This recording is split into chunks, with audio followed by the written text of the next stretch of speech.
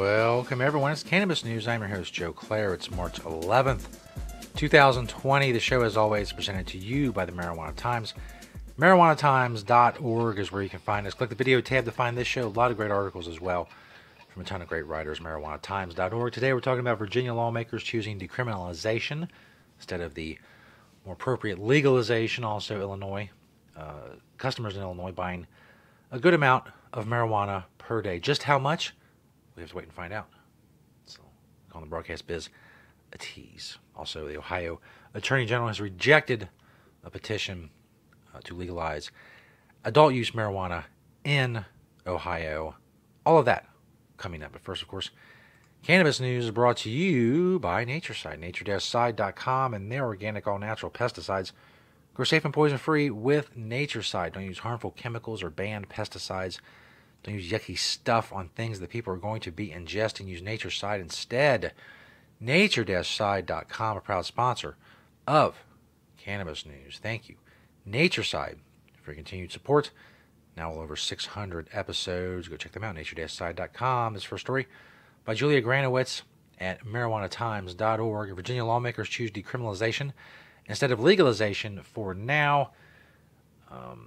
It's basically both parts of the Virginia legislature, the House, in a vote 56 to 36 and 27 to 12 in the Senate. The bill to decriminalize marijuana, according to Senator Adam Ebbin, a Democrat from Alexandria. That quote, "This means close to 30,000 people a year will no longer be labeled as criminals and no longer will suffer the negative repercussions of a criminal conviction." Currently, the penalty for possession of a half ounce or less of marijuana in the state of Virginia is 30 days in jail in addition to a $500 fine. If the bill is signed into law, which Governor Northam seems to be supportive and has expressed support, at least for an earlier version of the bill, the fine would be significantly reduced from $500 to $25 for possession of up to an ounce on the first offense. It would also remove the jail time entirely. Obviously, as Julia points out, this is a good first step. Decriminalization is often a step that lawmakers will settle on when they don't want to go for full legalization, and it's a step in the right direction. Of course, it lengthens the amount of time before legalization becomes a thing. But in a state like Virginia, it's pretty good for now. And you got to, all you can do with this is keep moving forward. If decriminalization is all you can get, that's what you got to get. And then you try to build on that. Try to build on that as time goes on. And I mean, would it be great if we didn't have to go through that step and just go right to legalization? Of course. But, I often say there's a huge difference between what is and what should be, and people need to focus more on what is and less on what should be. Obviously, both are important, but if you're just thinking about what should be and wringing your hands over, well, we couldn't get this, we couldn't get that, well, get something. Get something. Move forward. Keep people out of jail. And that's what they're doing in Virginia, according to Jen Michelle Pedini, Executive Director of Virginia NORML. This is an enormous victory for Virginians, a supermajority of whom have for many years opposed the continued criminalization of marijuana possession. So there you go. Decriminalization should be coming in short order, if you will. That's a good timetable, in short order. I don't know. This is what I said. Hey, don't quote me on that. I have no idea. But the governor seems supportive. He should sign it, and they will go from there.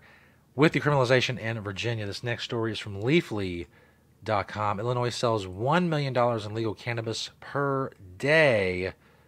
That's right, $1 million. No, I'm not going to do a Dr. Evil impression. I could, and you'd be blown away, but I'm not.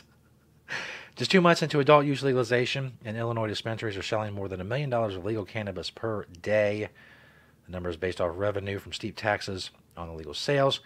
Of course, marijuana sales started on January 1st, 2020, and tens of thousands of state residents and tourists braved the freezing pre-dawn temperatures and hour-long lines to smoke a piece of state history. Long lines continued. Of course, we've talked about the shortages and the shorter hours and the limits on recreational marijuana and such that have been the norm for a lot of dispensaries in Illinois. As David points out, some stores closed to recreational customers but kept serving medical marijuana patients. So things they're moving along. in Illinois. As we've seen in a lot of other states, there's the shortages and the long lines and the high prices, and all that stuff is going to be there until there's enough supply.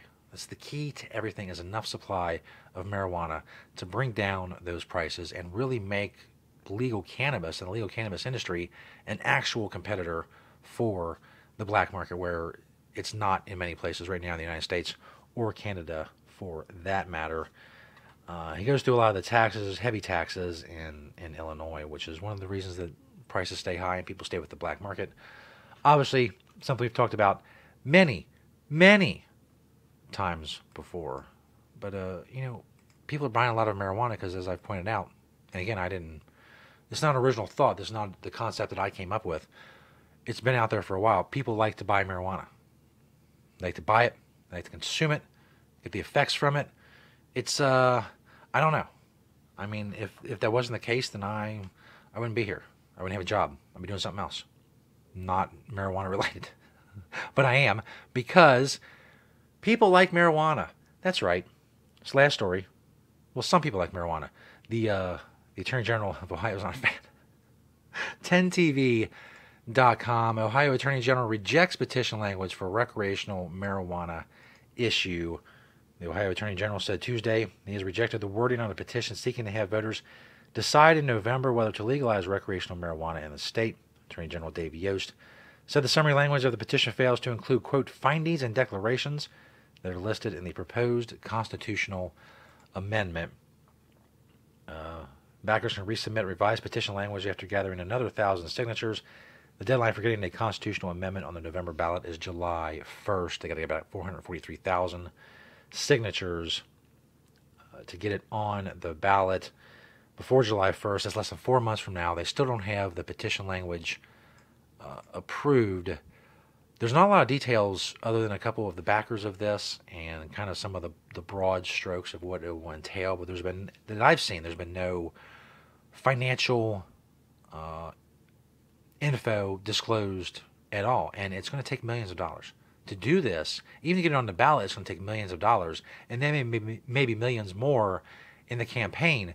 But to get professional signature gatherers to go out, especially considering, the impact the coronavirus is having in the United States right now, it's a lot of money. It's a lot of money and not a lot of time to get that many valid signatures. And that's just the first part. As I said, you get it on the ballot, then you got to battle to win, which if Issue 3 in 2015 in Ohio taught us anything with its 30-point loss, it's a tough hill to climb. Obviously, the backers of this petition feel that they've made improvements. The monopoly charges won't stick. It won't be just a certain amount of growers or whatever. It's more inclusive, I guess, or more wide open, or however you want to put it, with allowing growers and such. But again, I don't know any of the financial details unless they have a few $1 million right now to get going after they finally get this language approved. I don't see how it's going to happen, but I hope it does. I live right across the river from Ohio. I would love to go over to Ohio and buy some legal marijuana and take videos and show you all, and that would be great. But where's the money? And I don't mean to harp on that, but there's nothing matters without the money to get those signatures, especially because of the short time frame. Why the time frame is so short, I don't know. Why didn't they start working on this last year? I'm not privy to the inside workings of this particular group. So we'll see in the coming months what happens, what kind of details we can get.